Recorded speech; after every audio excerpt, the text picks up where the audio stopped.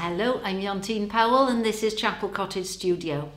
We've been, over the last few clips, building up this picture of the little Frisian cow. And last time we did putting colour into black.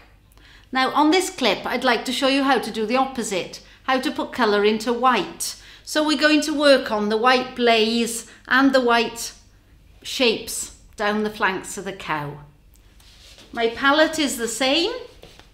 Ultramarine blue, burnt sienna, turquoise, permanent rose, cadmium yellow.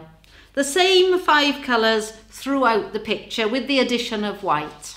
Plenty of colours. If you can keep your colours to 5, your picture will generally be nice and cohesive and will keep together. So, in order to make the whites up here, you've seen the photo of the finished piece. The cow has a white blaze, but it can't be just white or it's going to be really flat. So we have to make colours for the shadows.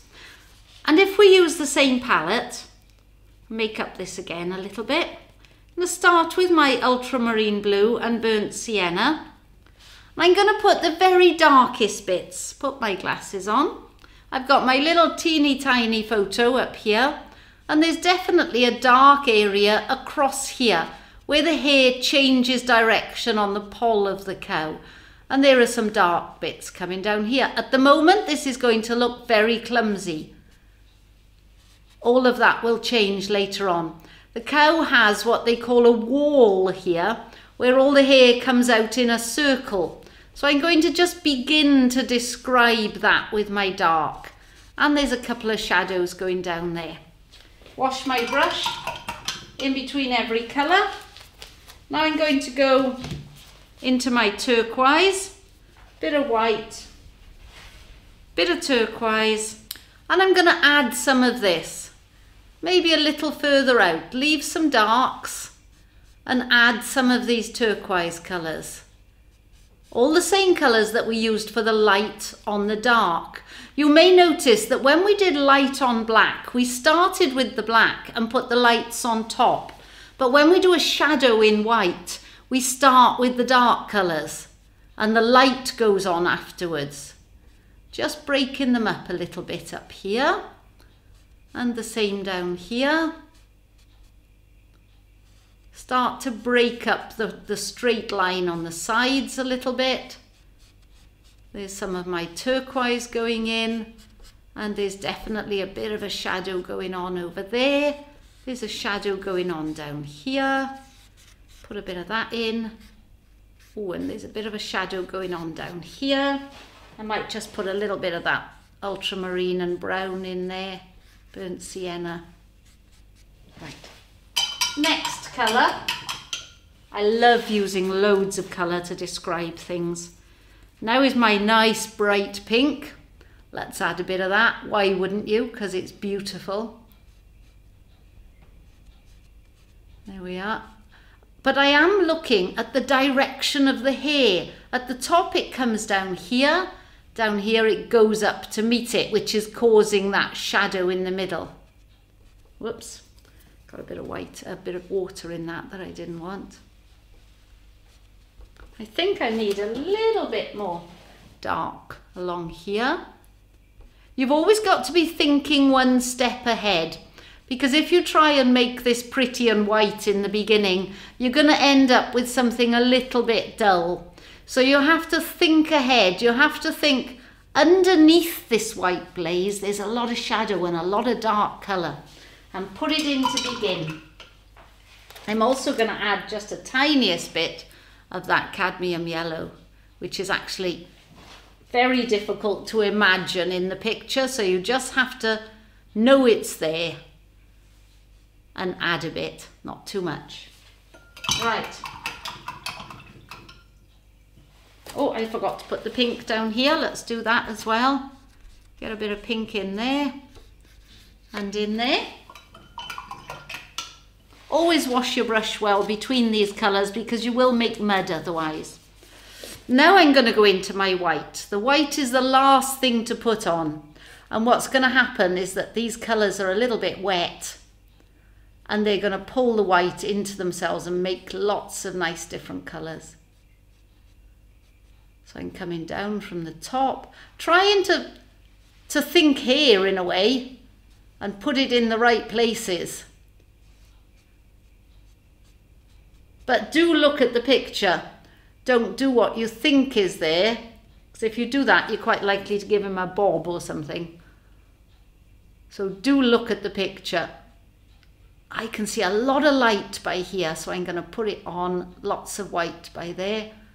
And I can see a lot of light going on over here, so I'm going to put extra white on by there.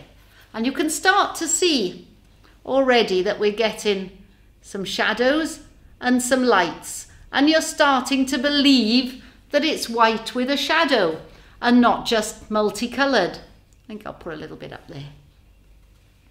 Now I'm going to come down here, do the same thing. I'm going to start on the outside where it's really white. And I'm going to make sure that I'm just breaking up that dark a bit. Make sure that your strokes are small. This is short hair, it's not great long stuff. So make your strokes short, otherwise you'll create the wrong look. It's very lit coming down the side of here. So I'll use nice pure white by there. Then as it goes to this side, I'm starting to see more shadow. It's gone a little bit dry there, but that's okay. I can just put some more colour in on top. Well, that's okay. The colour has come through it. And coming up to the middle here, again, I'm describing the way the hair goes. You won't see it all, and you don't have to be perfect at all. It's just an idea of the way that the hair is going. Let some of those colours join in to create the shadow. The quicker you can do it, the better, because those colours will join in nicely then. All start to blend a little bit. Don't take too long. It's really nice to see the paint marks. I don't want it all blended carefully in. I want to see the paint. Now I'm going to give myself a chance to go back over it. It's a very wet bit there, which is bugging me.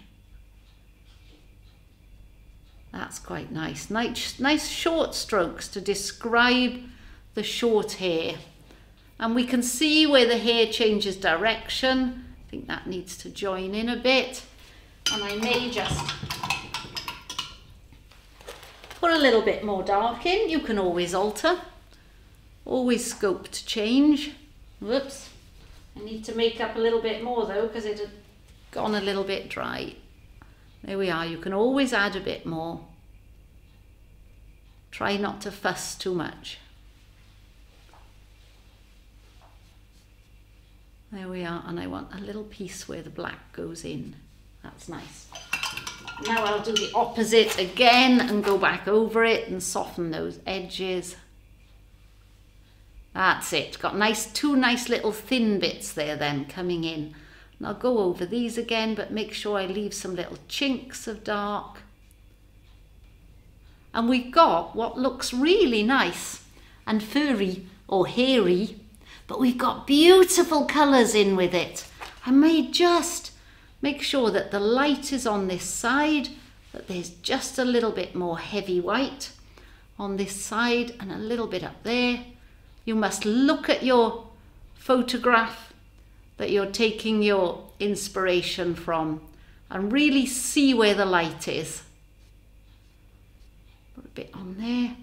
And it's little strokes, thick paint. And a little bit more right in the centre here, I think. And I want to just fill those in a little bit. There we are. That's nice. Now, got to do the same thing down here. We're going to fill in the whites that are going down the flank of the cow. Make it join the body. Bit of an obvious thing to say, but you know, you never know.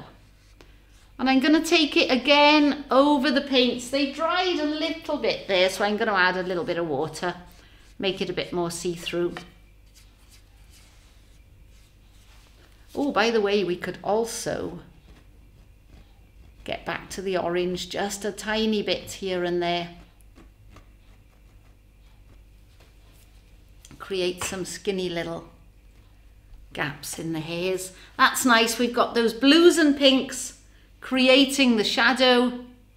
Bit of extra white to make the top bit shine. Same thing over here.